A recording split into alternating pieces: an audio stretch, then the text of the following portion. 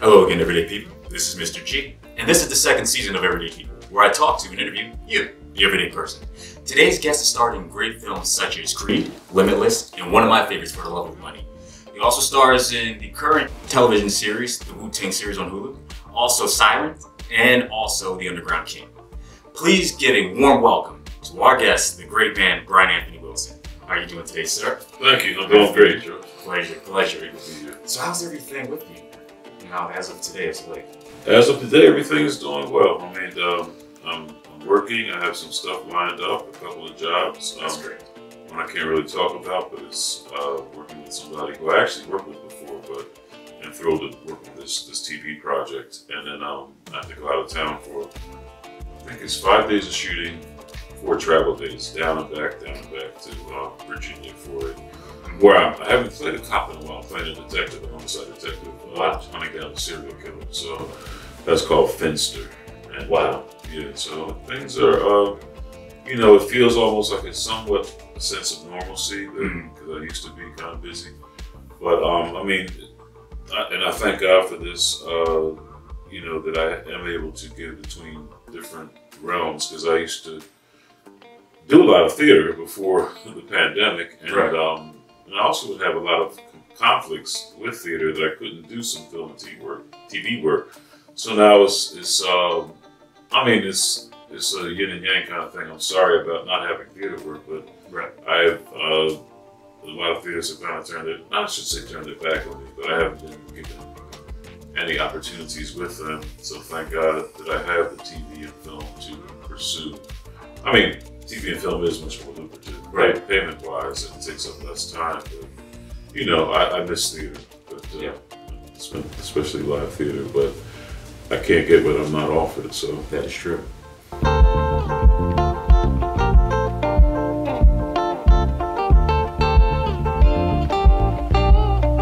Now, with that being said about the theater, now is that due to the current situation we're in with COVID in regards to that, or?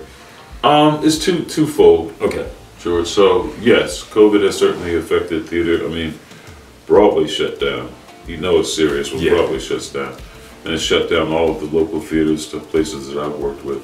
But most theater companies that I know of have rebounded with putting on online streaming productions. Okay.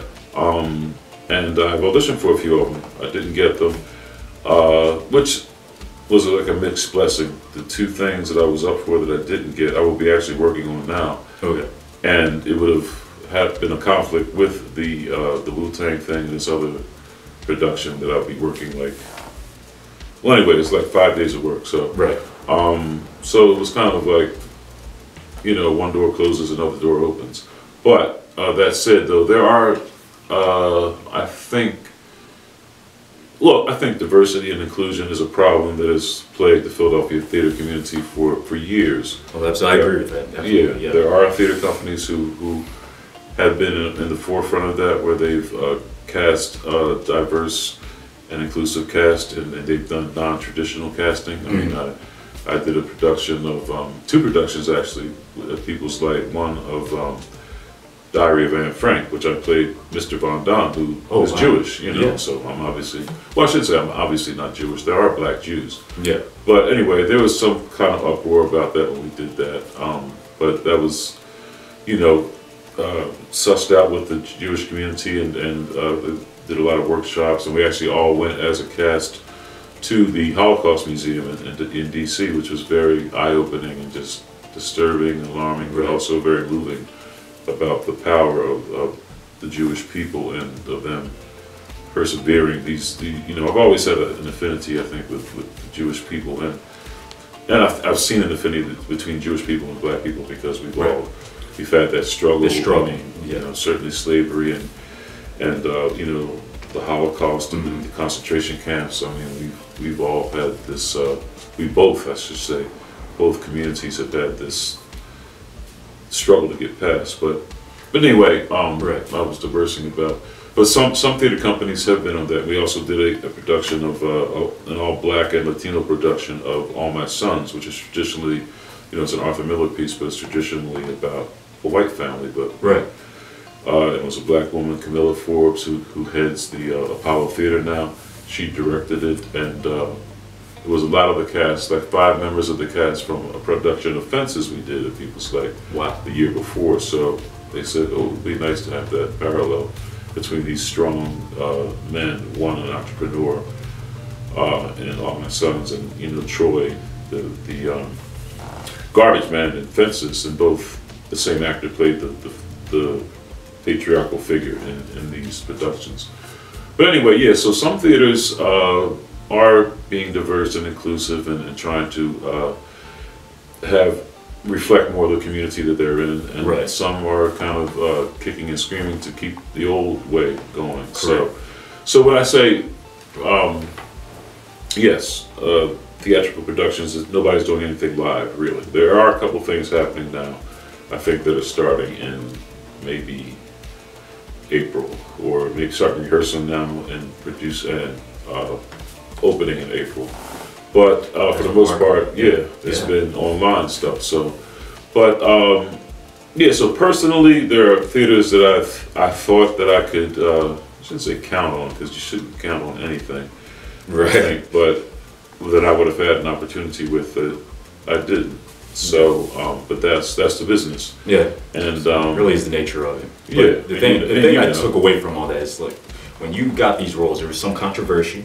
It was controversial at some point, but what you did was you took that situation, did your own due diligence, and want to learn about their culture, so you have a better understanding and respect for it as you play the part for the roles. So, like you said, there's hurdles and ladders when it comes to being in this industry, especially in the theater industry. It's like you have to be patient. Sometimes the role doesn't come. Sometimes there's other elements that evolve, that are involved in getting you the part. But it's kind of one of those things where it's a hurt and wait process. Kind of like you may or may not get the role, but you still got to study the craft. And on top of that, you got to be willing to understand there might be some backlashes in some of the parts you get. Oh yeah. So I mean, I can't fathom how tough that probably was with the backlash or anything. Maybe it was subtle. I don't know, but it's one of those things where it's just like, yeah, I mean, playing a different part with a different character, playing a different part with a different culture, and then trying to understand the history of that culture. It's like, why am I playing this role? The whys. You told me that about before when you're doing acting. It's the main thing is the whys. Why is this actor like this way? Why is this actor like this? So. Yeah, it's interesting that you spoke on that, because it's like some of the things not a lot of people hear about that in regard to the backstories to in theater, in the industry itself. You don't hear the backstories of certain things and certain elements that delay or may just stall some of the actors out. So it's very interesting that you shared that with me. Yeah, and it was interesting when we were doing it. I mean, that's the first thing I asked. After I got cast, I was like, well, why am I a black man playing, portraying a Jewish person? So, and they were like, well, and again, they vetted, that's the word I was looking for before. They vetted a lot of people in their Jewish community about, multiracial casting or non-traditional casting. Right. And they, and they did a lot of discussion about it. And again, there are black Jews, and the thought was, because there are people in 2021 who are denying that the Holocaust ever happened. And there are kids who don't even really know about what the Holocaust was about, because it's several generations removed now. I should say several, 2 generations, I think. Right.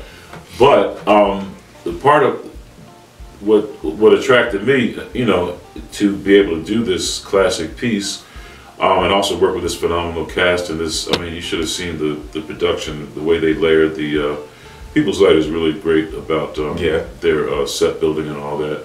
And it was very claustrophobic. I mean, and there was like a thing, maybe almost a little bit wider than this, because I almost fell one day, and the girl playing Anne Frank, who was an Asian young lady, caught me, because there was like a little lip, and then, there's the floor.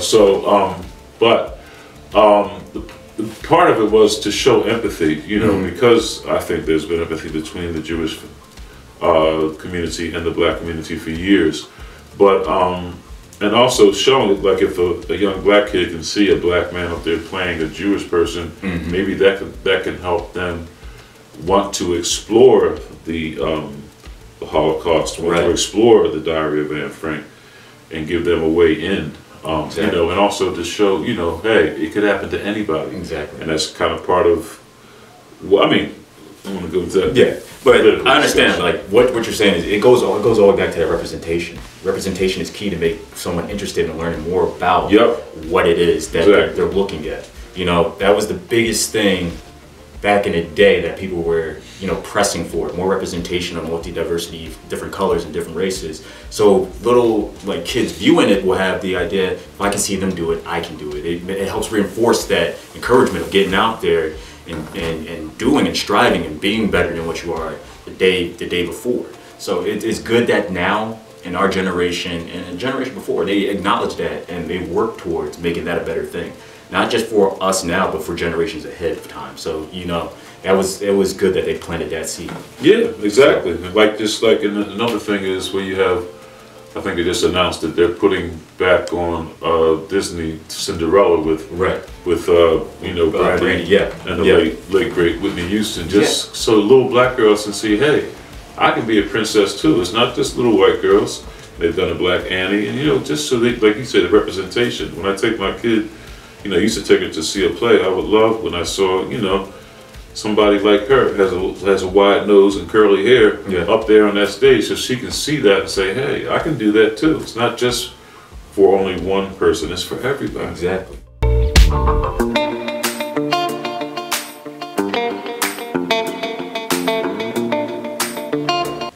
What was the journey like for you, you know, coming into this industry? What hurdles did you have to go through to get yourself established? Honestly, George, I was so freaking brilliant from when I started. I had no hurdles. It's been very easy. Very easy. No, just kidding. So, I will tell you, I started years ago before you were born. I have ties older than you and underwear older than you. Just letting you know that. Fair enough. I'm jealous of your youth and talent and voice. But anyway. Just trying to get like you. But back in the early 80s, I think it was 84, I used to sing with a R&B band called Perfect Blend. Wow. So I went to Freedom Theater because I wanted to improve my vocal range, and they had a you know, voice thing. So I don't even know who sent me there, but I went there as part of their curriculum. It was like a 6-week thing. As part of their thing, that if you were a vocal person, you still had to take a movement and an acting class, which I did, and which culminated in a showcase at the end of the 6 weeks. And so then I did that. Really loved it, and I saw somebody do this monologue. This guy is actually my friend now, a dear friend, Mel Donaldson, and I was like, damn, I want to try that. So the next semester, I went back as an acting major. So I was in class for 2 weeks, and then the late great Patricia, I can't think of her last name, but anyway, amazing actress, teacher. And after being in class 2 weeks, I was thrown into a play. Not because I was great, but they had fired 2 people. And they needed a body in there, and I had no idea what I was doing. I was acting and singing in this, but thankfully Johnny Hobbs Jr., who was my mentor, a great Philadelphia legend, was in this play, and I learned from him, watching him. John Allen directed it, the late great Johnny Allen from Freedom Theater directed it, and I just learned so much. But I was in a play before I even saw a play, which is kind of bizarre. Wow. But that's how I got started, and you know, I did the play and still continued. I studied there for about 4.5 years. Was in a bunch of productions there and a bunch of workshops. Actually worked with another late great Ntozake Shange, who wrote for Colored Girls. I did a piece where I played a psychiatrist with her. In one rehearsal, we went over to her house, and she made us plantains, and it was like, wow. I was like, my mind was blown, but I got to work with her, with so many different people at Freedom Theater, but that's how I got my start. And then from there, I started at Bushfire Theater, another black theater in West Philly. Al Simpkins gave me the chance to do these leading roles on stage, which again, I learned from very much on-the-job training, as well as still taking classes. Wow.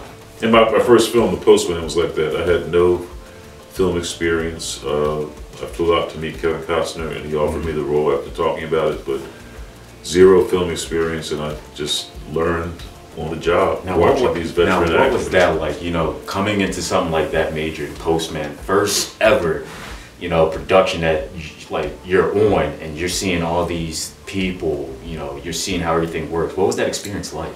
It was mind blowing, man. It was surreal. I mean, I put something. This is how long ago it was. It was on VHS tape that I had. Mike Lemmon did me a favor. I put this.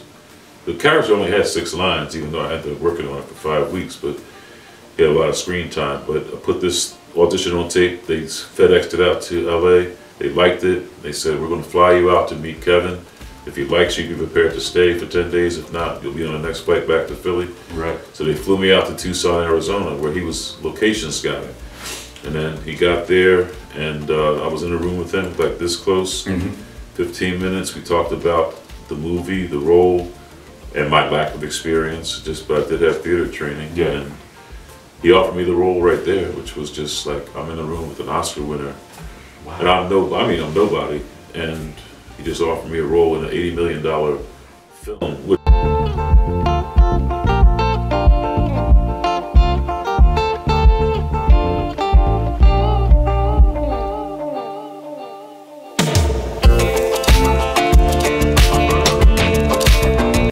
So, Brett, when you're getting into these acting roles, what is the formula for you getting into character? What is the... I mean, it's really different for every project. I mean, I just get as much information as I can. And, you know, certainly script is king, so hopefully you have a great script that kind of gives you all the information. But there's usually more you have to ask. A lot of writers that I've worked with for TV and film stuff, they have backstories, which is great, you know, for you as an actor to hear what motivates this character you're portraying. You know, all the little clues that make this person who, you know, so you can make them come to life. And then just be as true as I can. I mean, I need to know, you know, what this person does, what, you know, what motivates them, what their wants and needs are, especially, you know, in the realm of the script. You know, script is king. So it's a myriad of tactics. I mean, years ago I played Malcolm X, so at the time, that was before all of this stuff was available. It was probably like early 90s, something like that. Right. But, you know, I wore kufi because I was bald and, you know, had my little goatee and found the glasses and all that stuff. But I watched stuff that I could watch on him, you know. Certainly it would be a lot easier now. And you know, listen to the cadence of his voice and, you know, read the autobiography or bits and pieces of it. And, you know, did that due diligence. And I played, you know, Thurgood Marshall, so there's a plethora of information about him and, you know, what he did.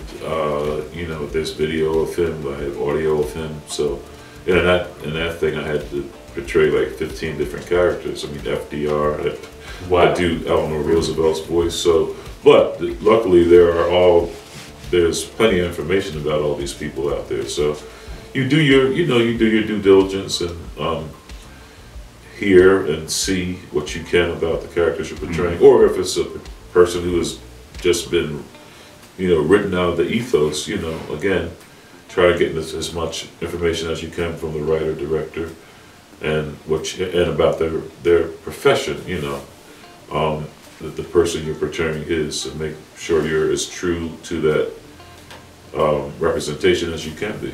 Right. Wow. So it's a lot that goes into, you know, developing yourself for the character. There's a lot of, it sounds like a lot of studying and just, you know. Well, yeah, I mean, there's studying, but also just kind of knowing what makes this person tick, why they say what they say, how they say what they say, how do they walk, how do they... the whys, it sounds like him. Yeah, the whys. You know, which is, it's weird. I don't know if it's, say it's harder, but when you're portraying an actual historical figure, you know, I think there's more expectations of you, you know, when it's somebody who's just, it's a new character, you're creating this character, then nobody knows how they walk and act and talk, you know. I think one of the greatest compliments I've ever gotten as an actor was when I did Thurgood, and they had this lady from the Lincoln Center, I believe. She had this wig that was like $1,500, $1,200 wig. I mean, $2,000 wig. Wow. And that I had to wear, you know, and I had a wig person every day when I did the one-man show. But we had a talk back with one of a law clerk who actually worked with Thurgood Marshall. And at the end of the show, I did my little one-man show. It was like 2 45-minute acts. He gave me a hug and he was like, "Thank you it felt like he was alive again. And I was like, I don't think I'll ever get a big as, you know, compliment as ever. And somebody who actually worked with the man, you know, said that to me, and I was kind of blown away. So I would walk out, and sometimes, and some people were like, "He looks just like him," because I had the mustache, and you know, the wig was amazing, and the suit and all that. I mean, and I'm a big guy, kind of his stature and his complexion, but I, you know, I did a lot of research on that, and I watched a lot of things, and listened to him, and read. I probably could have did. I mean, I know I could have done more. That role took everything I had to give, and still asked for more. So, yeah, but that's part of the prep. That's part of what you do as an actor. Wow, that's great. And they really fixed. It sounds like they really fixed you up to play the part too. They did. Was it a lot of makeup, or was the it late great? Oh no makeup. What late great Walter Dallas directed that. He, you know, if I had been, I should have been better prepared. But I was coming off of playing Troy and literally shooting a film that Booker was in. Wow. The day before I started rehearsals for that, so I was ill prepared because of probably really doing too much and taking on too much work. Mm-hmm. But what was the question though? The question is the formula of how you become, getting a character. Well, no, right. So I mean, there was a specific question that I was trying to answer. It was the makeup. Oh, makeup. Yeah, no. I mean, I did some stuff with my mustache, graying it up, because in the one-man piece, he goes from, I think at the time he was 82, but the play takes place 2 years before he died. Right. So he was like early 80s. So I go from there, and then he goes back to being a kid, throughout the whole one-man show. So there's always a transition in between the characters. So you go from from 80 to like 16 and all in between. So wow, that is.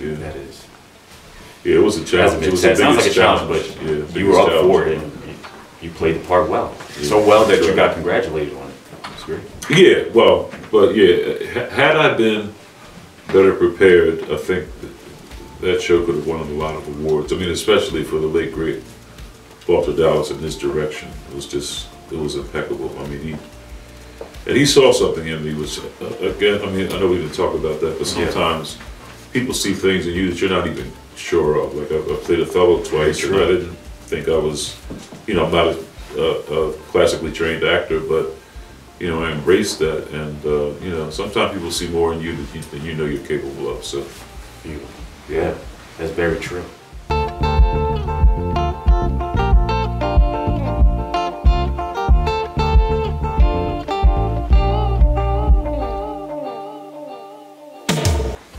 So, Brian, what would you say to the viewers out there that are pursuing the career field you are in right now? What would you tell them to keep them motivated and keep going and pursue their career? Given the current situation we're in right now.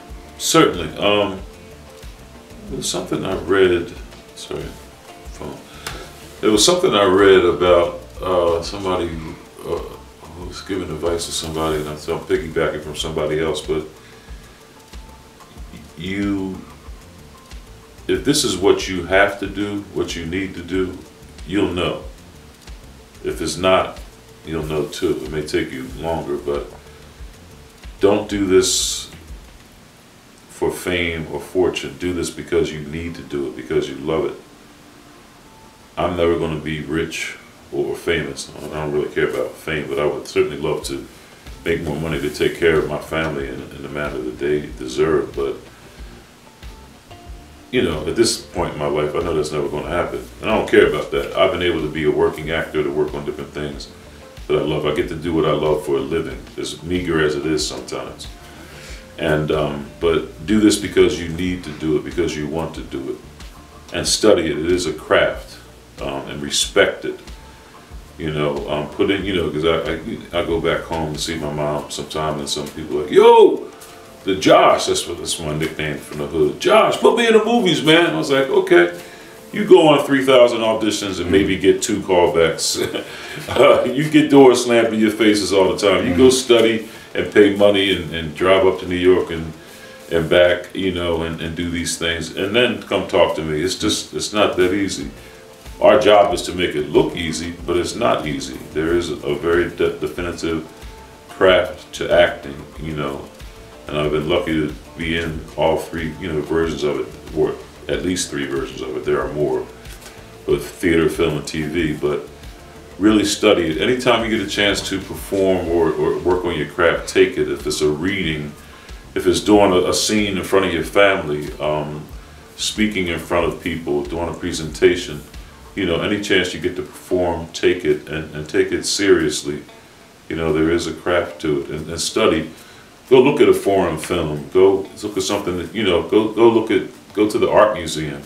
You know, immerse yourself in the world of art, and be a sponge, you know, and also listen. Listening is one of the most important parts of acting, and observe people. Be a sponge, like I said. Be a sponge of human behavior. The way people do things, the way people walk, they talk, the way people breathe, the way people laugh. I mean, all of that will inform you, but you can't be a good actor or artist without living life. So, you know, live life to the fullest, and be safe. Wear a mask.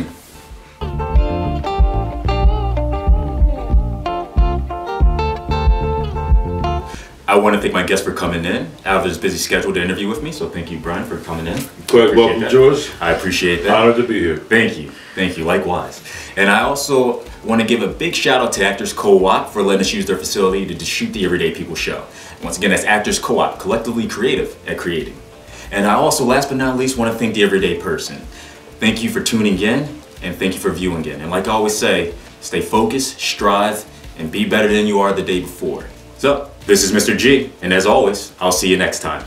Take care, and cheers.